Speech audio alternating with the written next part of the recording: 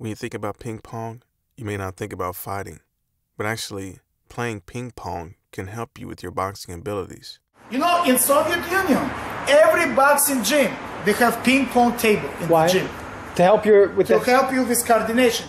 Both disciplines are about interpreting information as quickly as possible to act according to the situation.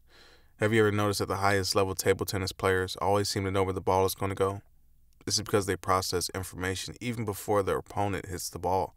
This way they're able to come up with accurate guesses almost every time. Timing and body posture are things professional players look for when trying to predict the placement of their opponent's shots. All of this happens in a matter of milliseconds. This is the same reason why boxers can dodge and counterpunch. They can read what punch is coming at them from the moment their opponent lets their hands go. Once they read their opponent's punch, their muscle memory takes over to counter.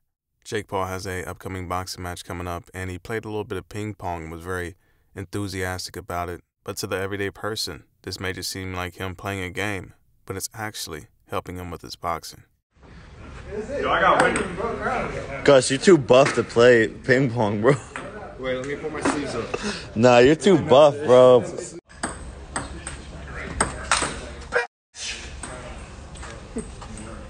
Come on. Yes! Yes! I don't even want to play with him.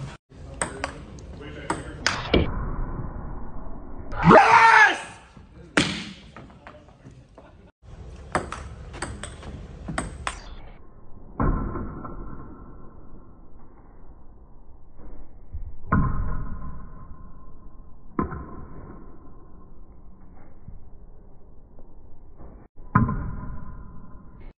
Yes! Everything's in play. I mean, Jake Paul's really cracking those ping pong balls. Also, I mean, is there any correlation between him being good at ping pong and him boxing, you know, and having success in boxing, I should say? I'll let you guys answer that in the comments below. Something to think about. That's it for this one, and I'll see you guys on the next one.